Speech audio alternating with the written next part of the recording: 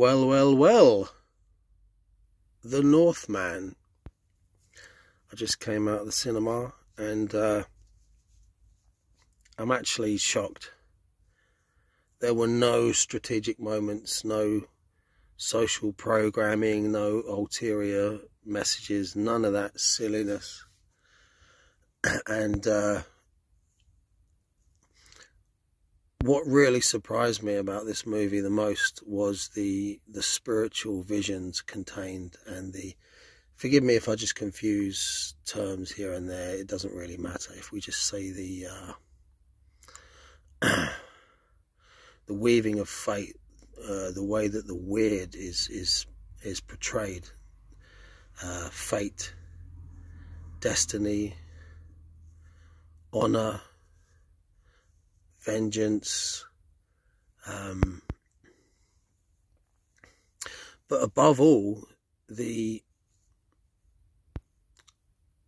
depictions of the gods.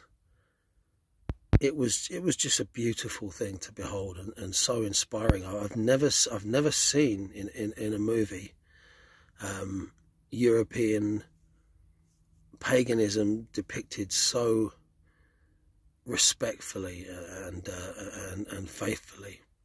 Really shocking, actually. And all of the sets, the scenery, the tapestries, the countryside, the costuming, and there was even one moment where you had this a guy around the campfire, and the headdress that he was wearing, and the fact that he was holding two spears which were crossed. I just immediately recognised that from the Sutton Hoo helmet, which I know has that Germanic flavour which this depiction is seen elsewhere, and the spear dancer, whatever it's called, just everything about. I'm sort of lost for words.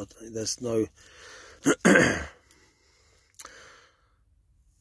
I don't want to spoil it for anyone, but like, there is this moment as well where our main guy is hanging from a barn roof, and some ravens fly in,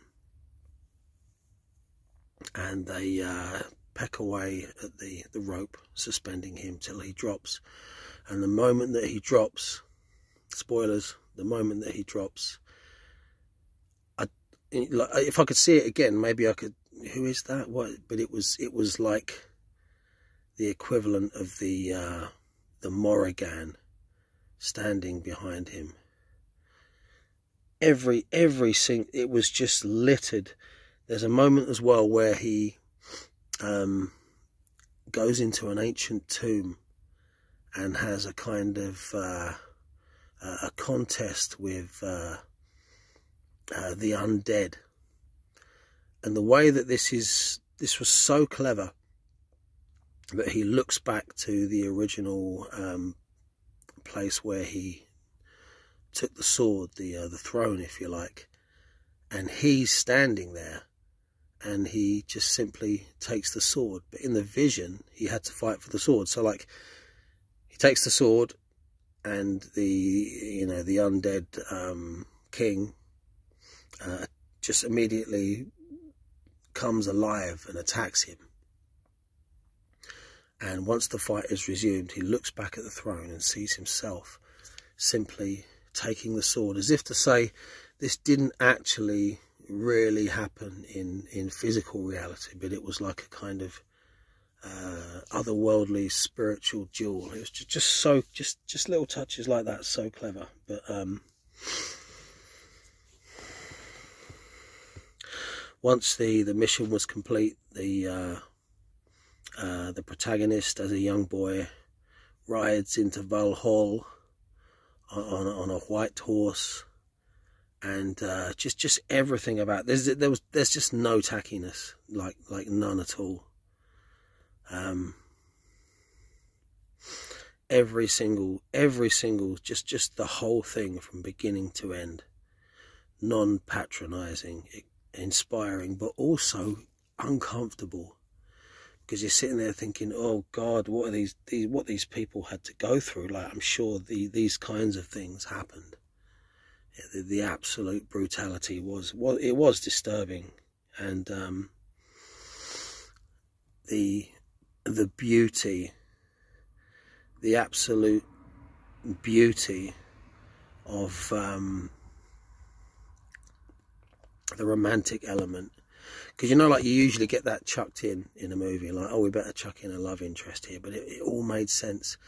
There was even a couple of scenes, I think, where we got to see Yggdrasil and the family members, the you know, going on from the ancestors, and to see the future of the protagonist's progeny. Just I left it thinking that there was just nothing missed out. There was nothing missed out. And you know, you get that sort of feeling here and there, like, well, I mean, I do, like, God, like, it's real. Even with the cultural flavorings taking that into consideration, the shamanism, the visions, people really experience this, and still do really experience this. Even though you knew that beyond these very specific depictions, there would be ultimate truth, if you like. It serviced that beautifully. You knew this was the Norse spirit world interacting with the Norse people within the movie, and